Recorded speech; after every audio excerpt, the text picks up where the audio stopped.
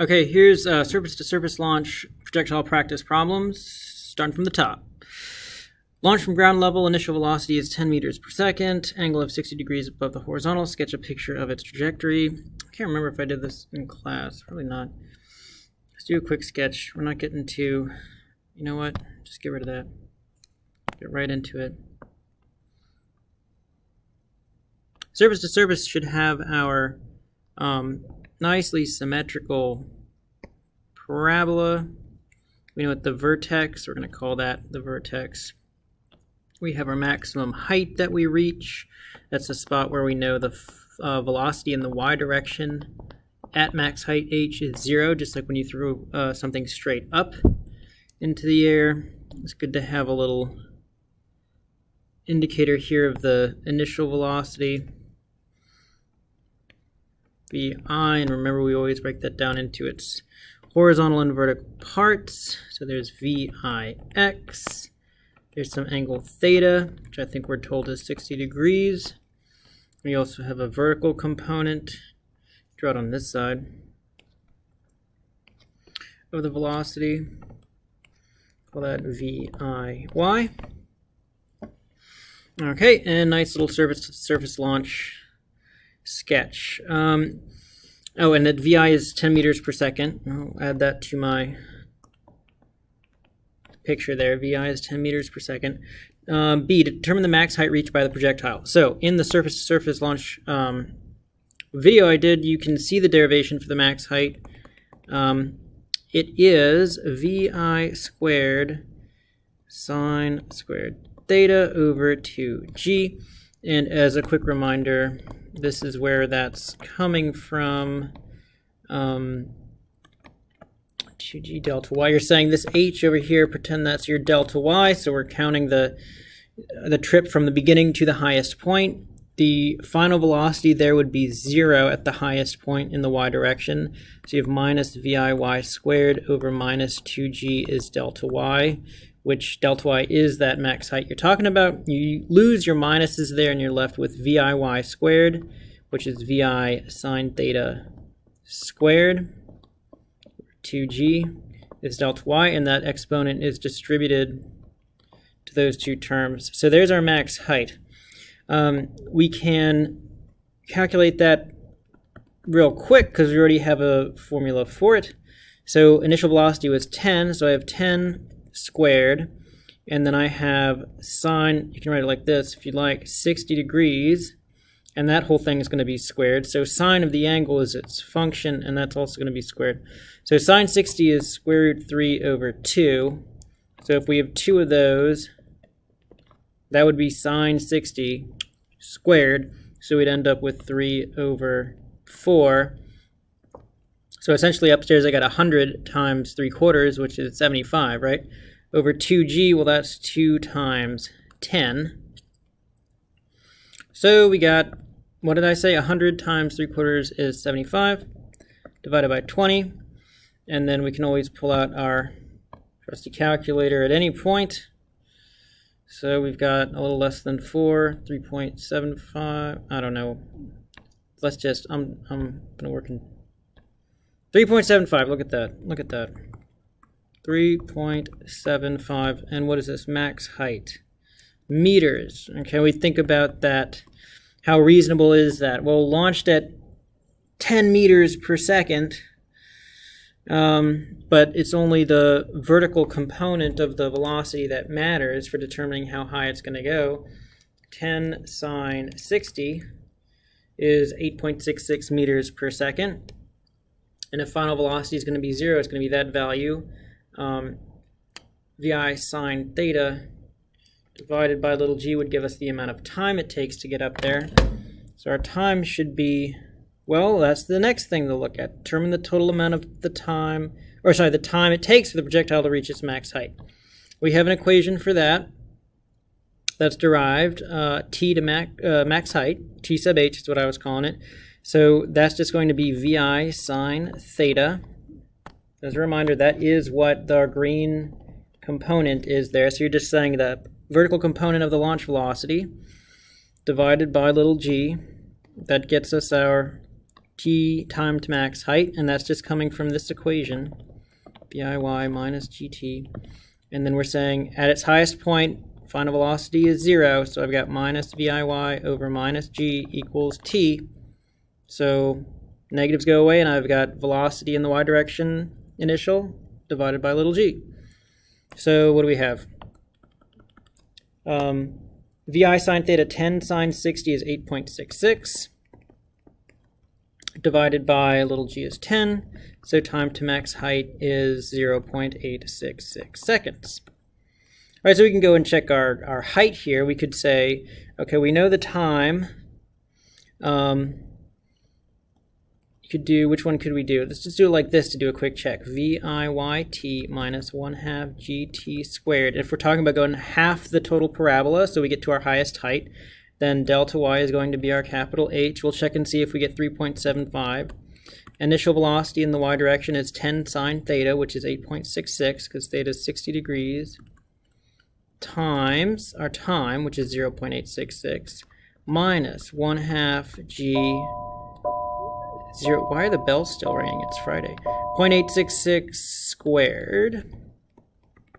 I got my minus in the right place, because down is negative here, so I got 8.66 times 0.866 minus half of 10 is 5. Why am I doing it on this calculator? I'm sorry. I always forget I got this one. 8.66 times 0.866 minus 5 times point, come on, 866 squared. 3.74978, so 3.75. All right, so our time and our max heights are checking out.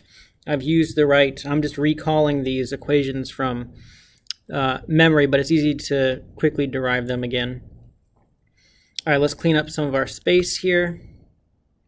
Our next question is total time, I believe, and we discussed that the time to max height, which is the time to get up here, is half the total time.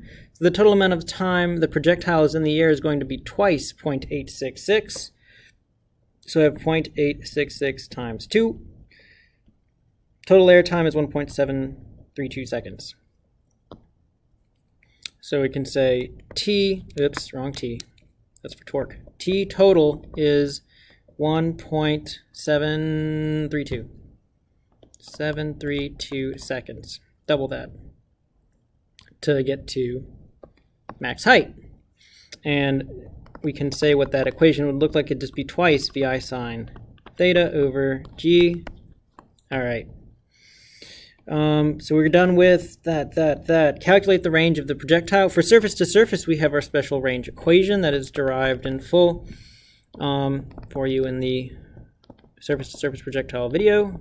VI squared sine 2 theta over G. VI is 10 squared sine, what is our angle? 60. So we're at sine 120 over 10. Let's do it all at once. So we got 100 sine 120. What is sine 120? That's the same as sine 60, right? So it's still square root of 3 over 2. So it should be 100 square root of 3 over 20. So I'm just going to put it all in 10 squared times sine 120 over 10 is 8.66. 10 squared sine 120 over 10. Because then that would be 100 square root of 3 over 20 is 5 square roots of 3. I'm just checking my button hitting. Look at that, 5 square roots of 3 is 8.66. Which makes sense because it's 10 times square root of 3 over 2, which would be 5 square root of 3. Okay, so there's the range. Make sure you get your units in there. Is it meters? Yes, because it was launched in meters per second. If the initial velocity of the projectile were doubled, how would its range change? You can just look at the range formula here. If I took VI and made it twice VI, this is going to change into delta x equals 4, because 2 squared is 4, vi sine 2 theta over g. And you'll notice that this portion, this is how I show factor changes, but vi, oh, I forgot the squared. Sloppy. Okay, so 2 squared is 4, and then vi squared sine 2 theta over little g is still there. So this new range, call it range number 2, because you've doubled our launch velocity, will now provide a range that is 4 times larger. So the range will be 4 times larger if we double the velocity of the projectile. All right, surface-to-surface projectile is launched with an initial velocity of 30 at angle 45. Sketch a picture of the projectile's trajectory. No thanks. It looks like this. All right. What are the initial horizontal and vertical components of the projectile's launch velocity? So my VI, that's the things I'm always drawing in purple, is 30. Our angle is 45 degrees. So Vx is Vi cosine theta. Let's write it generally. Vy is Vi sine theta. In this case, 45 degrees, you get an isosceles triangle. The sine and cosine of 45 degrees are both square root 2 over 2. So I have, for Vx, 30. Let's just put it in the calculator instead of writing it as exact values. But you're perfectly welcome to do so on the test. Exact values are fine. I like them more, actually. 30 cosine 45 is 21.21. And that should be the same. These are VIs, VIX, VIY, initial velocities. 21.21. These are both going to be the same because it is a 45 degree angle. So this would be also 30 times square root 2 divided by 2 produces the same result. So that's also 15 square roots of 2. So you could say that's the, you could express those components that way if you like. 15 square roots of 2 meters per second would be fine. Determine the max height reached by the projectile. You can use the same max height equation, Vi squared sine squared theta over twice g. Let's see if we can do this one with the exact values. So Vi was 30 squared, and we have the sine, we're going to have the sine of 45 squared. So that means we're going to have square root 2 over 2 times square root 2 over 2, which is 2 over 4, which is 1/2. So this will just be 30 squared over 4g, or 40. So 900 over 40, whatever that is. 900 over 40 is 22.5 meters. Let's check it fully in the calculator. If I put everything in at once, I have 30 squared. And then I actually don't even know how to put these in with this type of calculator. It should be fine enough. I always put the parentheses, sine 45, close, squared, and then divided by 2g, so divided by 20. It's 22.5. Hooray. Determine the total flight time of the projectile. That was t. Total is twice Vi sine theta over g. T total is 2 times 30. Hey, what happened to my multiplication? 2 times 30 sine 45 over 10 is 4.24 or 4.25. No, 4.24 seconds. Oh, wait, did this say, yeah, total flight time. So T sub T, total flight time. Looking good, looking good. Determine the range of the projectile. Oh, guys, did I do 2? I did do 2 times 30. Sine 45 over 10. Okay. Let's see, I'm going to check that with exact values real quick. So let's say I did 2 times 30 is 60, and then it'd be square root 2 over 2 times 10 is 20, so that would be 60 over 20 is 3, square root 2.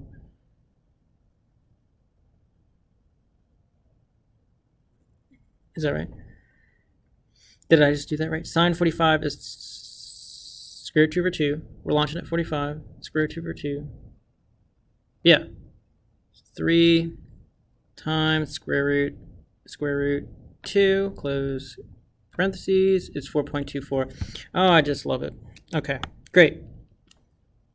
I like checking it like that. Determine the range of the projectile. Okay, here we go again.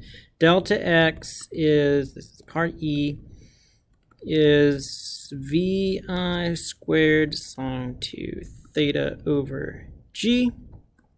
So delta x, let's do it with the calculator first. So vi was 30.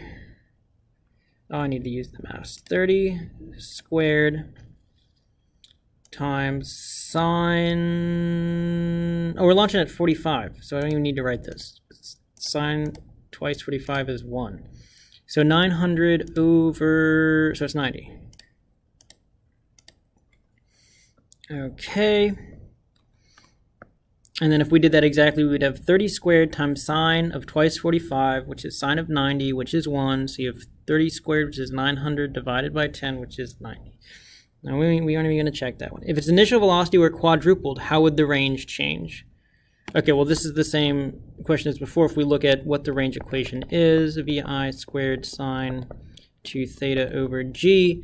Now if you say if you quadruple this, then it'd be 4 times initial velocity, and then we'd get a delta x, which is, so 4 squared is 4 times 4, which is 16, right? So we've got 16 times vi squared sine 2 theta over g. So you quadruple, if you double it, you get 4 times the range. If you quadruple it, you get 16 times the range. It varies with the square. That's one way to say it, is delta x, or the range, varies. That's the bad writing of the symbol. Varies with the square of the velocity. So you say vi squared. All right. All other things being constant. Surface-to-surface projectile is launched with an unknown initial velocity. It travels to a maximum height of 100 meters. It's launched with an angle of 30 degrees above the horizontal. What was its total initial velocity? So here's one in which we're saying vi is question mark. And we know its max height is 100 meters. And its angle theta that it's launched at is 30 degrees. So given something like that, we're really just saying, okay, max height, we know that that is vi squared sine squared theta over 2g. So if we want to solve for vi, then I'm going to rearrange, and I'm going to have 2gh over sine squared theta.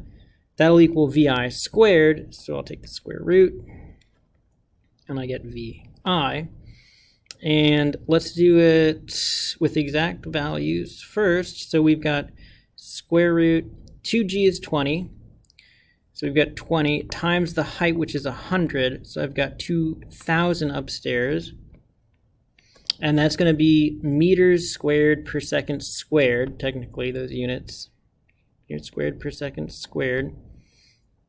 And then downstairs we have, which is what we want, because square root of that's going to be meters per second. Downstairs is sine squared theta, so theta was 30 degrees. Sine 30 is 1/2. All right, sine 30 is 1/2.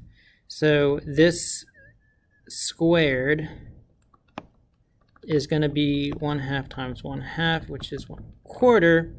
So downstairs I have 1/4 is vi. And that's the same thing as 4 times 2,000. So square root 8,000 meters squared per second squared is my initial velocity.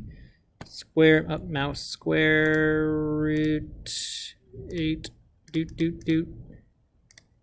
is 89.44.